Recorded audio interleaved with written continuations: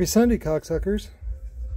This is the Jizz Llama 1000/1. It's very reminiscent of the old SPL Gorillas, which later became the BAMF from Power Acoustic.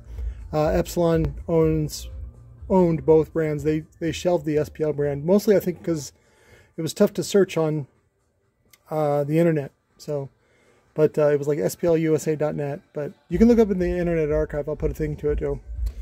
Little daughter card, dual big transformers.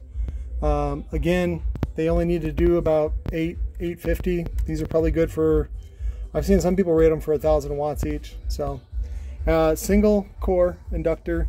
A little worried about that, but I think you guys should be okay. And then a shit ton of TO220s for the power supply, and then the bigger guys for the output. So I don't see any. Where's the diodes? They're not obvious sticking out to me.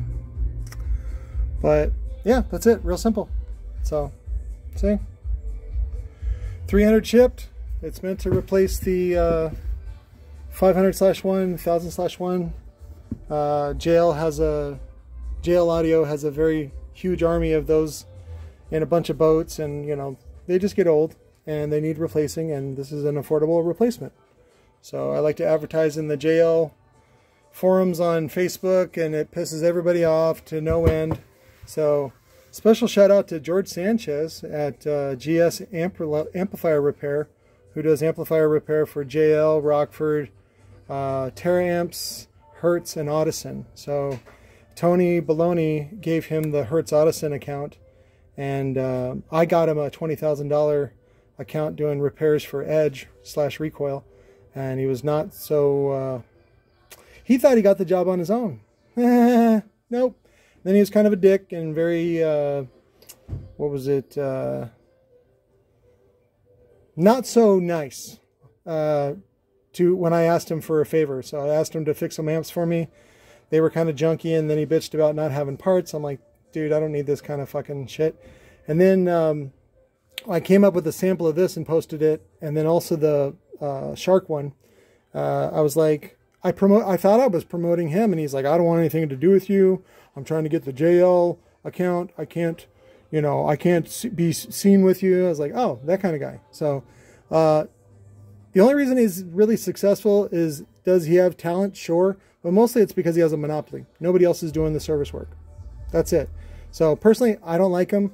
And if I can help it, I'll never do business with him again. But I'll put a post to him, you know, to show I'm not trying to hate on him. I'm just telling you about my experiences with him. So this is a perfectly, oh, here's the diode pack. This is a perfectly good amplifier. And they've sold thousands of these. I do want to bring back the old, let's see if I have one. The old SPL Gorilla version, because I have tops made for them that say Gonzo on them. So that was the Gonzo amp that we came out with.